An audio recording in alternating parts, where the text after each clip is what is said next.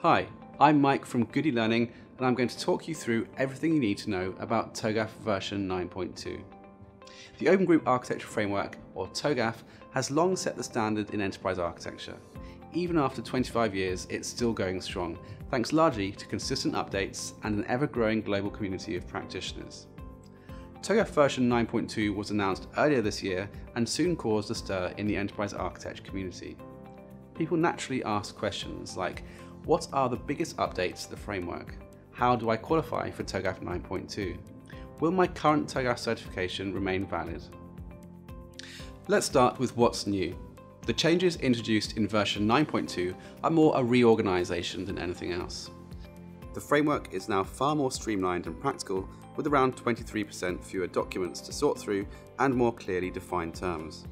The ADM has also been updated with a greater focus on aspects beyond pure enterprise architecture, such as business and security. Students will also spend more time learning how the framework can be applied practically. One significant change is the introduction of the TOGAF library. This groups important chapters, sections and publications together in a modular structure, making them easier to navigate.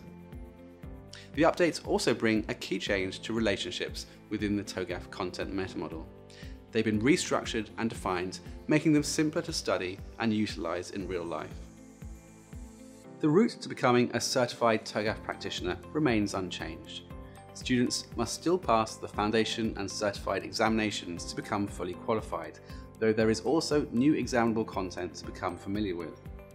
The TOGAF library and streamlined meta model make studying TOGAF and updating your existing knowledge much easier than it would have been previously. It also goes without saying that, given the widespread use of TOGAF, professionals who are certified in version 9.2 will undoubtedly be in high demand. That said, it's not mandatory for those certified in earlier versions of TOGAF to take further exams. Again, TOGAF 9.2 is more of a reorganization than an overhaul, so most of what practitioners already know still remains relevant. It's important to only study with a recognized and certified TOGAF training provider. While there's cheap material online, there's no guarantee that this will prepare you for the official examinations.